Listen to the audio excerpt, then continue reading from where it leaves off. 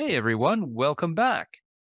In this video, part 6 of topic 5 in our database class, I'm going to discuss some considerations for how we can model one-to-many binary relationships in our database designs.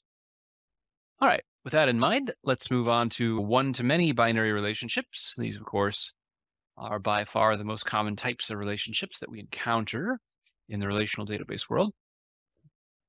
And as I've said throughout our course, and I'll remind you here again, when we have a one to many binary relationship, we always place the foreign key at the many side of that relationship. That is, whichever side of the relationship has many as the maximum cardinality, that table will receive the foreign key. And just building out our jargon a little bit. In this case, it's very common to refer to the one side of that relationship as the parent and the many side of that relationship as the child. Right? So if we have a database design that looks a little something like this, right? We got our little relationship here, and one side is the many, as we see there. Then in this case, this side is the child, and this side over here is the parent. Okay, and hopefully it makes sense, right? Because it's, if you think about it biologically, like each parent can have many children, right? So this might be like a department. Each department can have many employees. So for this particular relationship, the department would be the parent table and the employee table would be the child table. So the one side is the parent.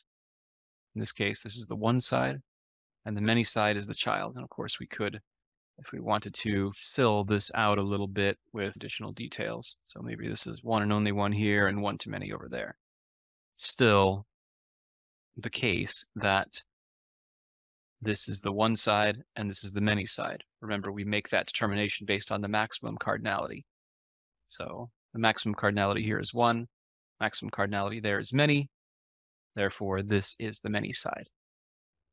All right. And here we see an example of this. In this case, a player in a team. So I don't know, maybe we have a softball team or a tennis team or something like that. And we can keep track of those relationships using a design similar to what we see illustrated here.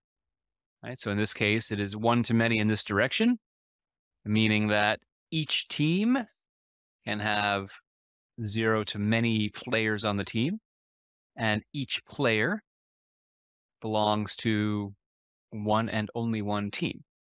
Okay.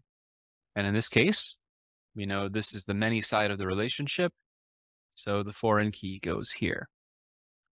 And hopefully the reason why is evident, but just as a very brief reminder, let's take a look at this from a data perspective so that we can understand this. So in this case, we'll have our two tables, player, and just to keep things very simple, let's do it this way first. We'll put our key values over here. So let's say we have a player ID and a team ID. All right. And then we'll create a second table over here. This will be our team table. And in this case, we have a team ID. And I'm leaving out all the extra attributes because they're not necessary for illustrating and understanding this point. Now remember that conceptually what's going on here, we think of these as tables, is that we have a one-to-many relationship in this direction. Right? So this means that since this is the many side of the relationship, oops, sorry, that should have been an arrow. Since this is the many side of the relationship, then we place the foreign key here. Right? So the primary key from the team table becomes the foreign key over there. Now, with all of this in mind, let's take a look at what this looks like from a data perspective, and hopefully that will give us some understanding on why we always place the foreign key at the many side of the relationship in one of these one-to-many relationships. So let's say that we have a couple of teams, say team number 10, team number 11. It's fine. And then we have some players, 1, 2, 3, 4, 5. And these players will be on one of these two possible teams. So maybe team 10, team 11, team 10, team 10, team 11, right? So when we do things in this way, we can essentially grow our set of data relationships between teams and players infinitely. That is, we can have as many players and as many teams as we need with never having any empty spaces, right? If we look out here, there aren't any null values, right? So I don't have any empty values here. For the foreign key, I don't have any empty values over here. Since every player must belong to a team in this scenario, as I add more and more players, so maybe let's say I add a new team. There's a new team in my league, maybe team number 12. So I'll put them in there in green so we can see them. So there's team number 12. And then if we want to add some people to team number 12, it's no big deal, right? We just fill in the values. Maybe players 6 and 7 are on team number 12. And we never have any empty spaces. Okay?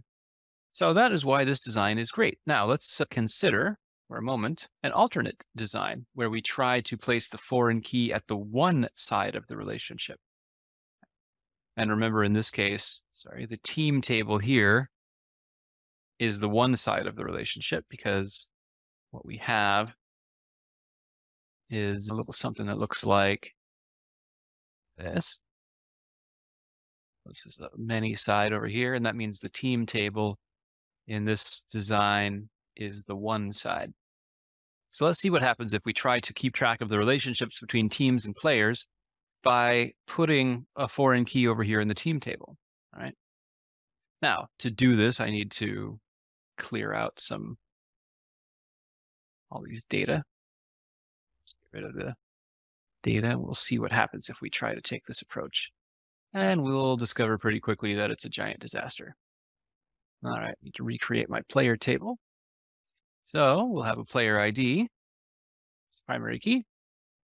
And let's say then that we put the player ID over here, and we try to set this up as a foreign key scenario, and we start filling in some data again, just as we did previously. So I have some players, and I have some teams. 1, 2, 3, 4, 5, and 6. And okay, so say team number 10, team number 11, team number 12. Just like we did before. So how do we keep track of the connections then between players and teams in this model? Well, I've got my player ID over here as a foreign key that I can use to point back over here to the player table. However, you'll note that there's only a single slot available for players for each team, right? So with this kind of a design, I can only have one player per team.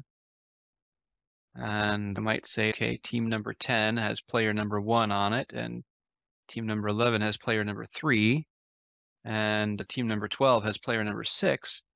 But the problem, if you remember, is that this is supposed to be a one-to-many relationship, in the sense that teams can have many different players. So I obviously can't support that right now, because with this design where I have player ID living over here, sorry, that should have been an arrow. When I have player ID living over here in the team table, I can only have one player per team. And the reason why, of course, is that team ID is a primary key. Okay, so I can't duplicate this. I could not, for example, do something like this in order to keep track of the fact that players 1 and 2 are both on team 10. Right? As soon as I try to do this, the database will throw an error, because I would have a duplicate value for the primary key. So this is not allowed, right? It would not allow me to enter this row. So I can't keep track of the relationships between teams and players in a one-to-many relationship using this kind of design. It simply does not work. So what are my alternatives then? Well, if I don't want to do this the optimal way, which is the way I showed you originally, then the only feasible thing that I could realistically do here would be to add more player ID columns. Right? So I might say something like, okay, maybe this is player ID 1, right? And that over here, so it's close by. And then we have to add an additional column, right? We'd have to start saying, okay, then I have maybe like a player ID 2 column and player ID 3 and player ID 4, etc., depending on how many players I have on my team. All right, so I'm going to just relocate some of these things here. Sorry.